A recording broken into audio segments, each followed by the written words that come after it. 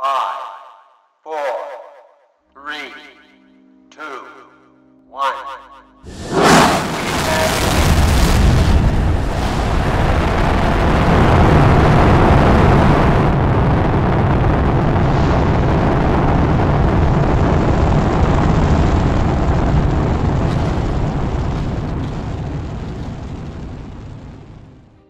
A huge fuel tank from the Space Shuttle program completed an unusual odyssey in Los Angeles last night.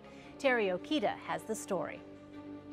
Crews cut no corners in relocating a massive Space Shuttle fuel tank, the size of half a football field, across 16 miles of Los Angeles. Onlookers took selfies and watched from rooftops as the enormous tank rolled by. You're going to make a great astronaut because you smile a lot. It took months to choreograph this move. Police closed streets. Public Works altered traffic lights and utility wires to make way for the 66,000-pound tank as it skirted by trees, traveling at just 5 miles an hour. Astronaut Charlie Precourt. I can't wait to see it stacked in the vertical in the museum. It's going to blow people away. The fuel tank was shipped from New Orleans to California through the Panama Canal. It will eventually be displayed inside the California Science Center in full launch position, attached to 2 rocket boosters and the Space Shuttle Endeavour, which hitched a ride to Los Angeles on top of a Boeing 747 in 2012. Liftoff. The tank, known as ET-94, was built to propel Endeavour into space, but NASA phased out the shuttle program before it could launch. Astronaut Kay Heyer flew on Endeavour and hopes seeing this will inspire young minds. Endeavour completed 25 missions. The 26th mission was awarded to Emmert International.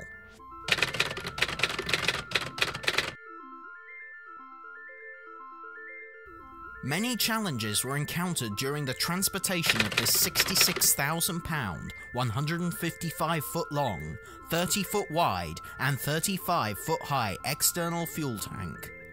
However, Emmert's experience and success in the transportation industry moving large, oversized equipment gave Emmert the edge in devising the means to transport ET-94 safely to its final destination.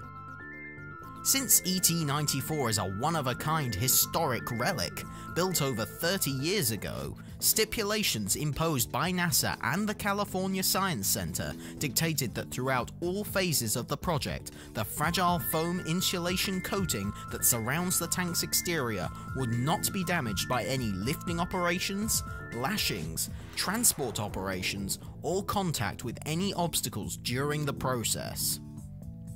Through extensive analysis and research, Emmert's experienced logistics, engineering, and transportation specialists took 3,400 hours to carefully choose and design the most ideal methods of rigging, transportation, and routing to meet the demands of this challenging move. ET-94 was being stored in an area close to where it would be loaded onto the barge for the first part of its journey, and this did not pose any unique challenges. On the other hand, the California Science Center is located in downtown Los Angeles, miles away from any barge transfer facilities. One initial challenge for the Emmert team was finding the best location to transfer ET-94 from the barge to land for its journey through the streets of Southern California. Emmert surveyed multiple existing ports and considered several potential barge transfer areas in the Southern California area. After an exhaustive search, the Emmert team determined that the best offload area would be Marina del Rey, which had its own set of challenges. Marina del Rey is primarily a pleasure craft marina with no active barge or industrial work areas. Densely populated with condominiums, hotels, restaurants, shops, and tourist areas, it is not an industrial port area where components of this size are typically offloaded. The Emmert team spent hundreds of hours in public meetings with local citizens, government regulators, and agencies to present data and to discuss how Marina del Rey would be the most optimal location, even though this type of work had never been proposed at their docks. Eventually, all parties agreed that Marina del Rey was the best barge-to-land transfer area. Emmert developed a detailed transportation study that included an overhead obstruction plan mapped in 3 dimensions. After extensive analysis, the final route from Marina del Rey to the Science Center was finalized at 16.5 miles. Known as one of the most highly populated and congested areas in the United States, extensive traffic studies and plans were prepared, including traffic impact studies, traffic counts, and engineering analysis of dozens of tight turn areas. Some turns were so tight that certain city and county authorities deemed them impossible to maneuver. Emmert's engineers had to overlay the transporter using 2- and 3-dimensional modeling with satellite images to demonstrate that the transporter configurations had the capabilities to operate and could safely negotiate the tight clearances.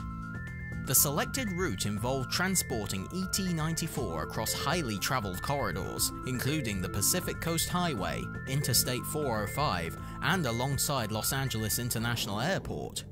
Coordination with airport operations and the Federal Aviation Administration involved obtaining permits because the transport would involve the closure of city streets impacting airport operations, such as access to terminals and rental car lots. Notices of transport times and detour information were provided and coordinated with both the airport and rental car agencies weeks before the move and then on an hourly basis at the time of transport. In the spring of 2016, Emmert began Mission 26, ET-94's final and epic journey to California. Emmert's interlocked and hydraulic 4-dolly system worked just as designed, allowing the team to install the dollies to the existing NASA transport frame. A satellite GPS tracking system was then installed on ET-94 to record both the location of the vessel as well as centrifugal force encountered during transport. Weather conditions were uncertain on the day of departure, and a second tugboat was called to safely maneuver ET-94 against strong winds in Louisiana's canals. On its voyage, ET-94 passed through the Gulf of Mexico, the Panama Canal, and cleared customs in San Diego before arriving in Marina del Rey.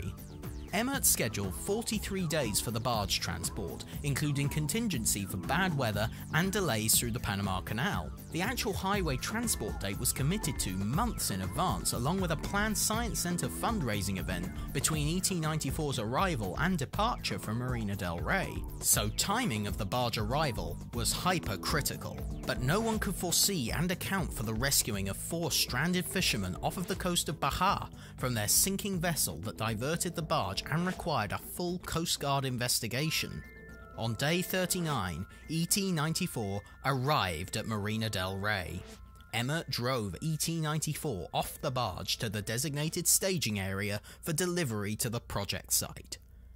At 11 p.m, Emmert crews departed Marina del Rey along the designated route, with the utility companies lifting each line and moving each signal or sign on a just-in-time basis. As a condition of the permits, ET-94 had to be transported in one continuous movement. Emmert committed to a total transport time of 18 hours and could not stop the transport for any more than a few minutes. Lengthy stops were strictly prohibited. For contingency, Emmert included an additional prime mover and critical spare components, as breakdowns would be too disruptive. The movement was scheduled on a minute-by-minute basis, as Emmert needed to meet milestones along the route. Because of the time constraints, management of utilities and traffic was mission critical. Months prior to the transport of ET-94, Emmert worked with the utility companies in all invited coordination meetings and route surveys. Each overhead obstruction was identified, catalogued, and verified electronically. Each utility company was assigned the appropriate responsibility. Utility lines that could be prepared for the move in advance were adjusted. Others were modified by providing additional slack in the lines and checking for any seized bolts so there would be no delay during the transport. Using the 3-dimensional imagery and electronic surveying, Emmert could accurately determine how far trees would need to be trimmed back. What Emmert could not determine is how much the trees would grow back before the move. Wholesale, large, and evasive trimming was not allowed. All the trees on the route were trimmed to the approved and recorded amount. Weeks and days before the move, the trees were inspected again and re-trimmed if necessary. utility contractors removed over 1,000 utility lines, street lights and traffic signals to make way for ET-94 as it moved through the crowded urban areas. Incredibly, and due mainly to the cooperative efforts of all involved, all utilities were back in place and operational 15 to 20 minutes after ET-94 passed. California Highway Patrol worked in conjunction with local law enforcement to control traffic and pedestrian safety. A total of 12 CHP officers, 190 City of Los Angeles police officers, 46 City of Inglewood police officers, 28 Los Angeles County police officers, Los Angeles City SWAT teams, and Homeland Security worked on the transport of the ET-94 to keep the cargo and public safe. Relief vehicles with restrooms, fully stocked with food and water, were placed in front and behind the transporter. Emmert executed the work using 1,450 crew hours, steering the transporter through tight corners and crabbing maneuvers, following the charted radius plan. The total time taken to transport ET-94 to the California Science Center was just under the 18 hours estimated, reaching its destination with 10 minutes to spare from the allotted time. Safety of operations is paramount to Emmert International. There is the presence of potential risks due to the high level of activity in a small area in close proximity to the general public. Emmert employed two-way communications with all parties on a private channel. All safety directives were strictly adhered to. These included the wearing of appropriate personal protective equipment. Non-essential personnel were not allowed into the work area, and only those people directly involved in the operation were provided identification and given access to the work area. All operations were safely performed under the care, custody, and control of Emmert International. Through extensive pre-analysis and research, Emmert International was able to complete the project safely, securely, and without incident or cargo damage. All were united as thousands watched ET-94 inch its way through Los Angeles. When you're able to bring a community like the City of Los Angeles together, you know that you have performed a special project. And then, finally, we have some words from your families. They wanted us to let you know that they had a great time at the launch. It was a great launch. It was very, very nice. They appreciate everything you did for them and wish you all the best of luck in your flight. They had a great time, and they'll be coming back home soon.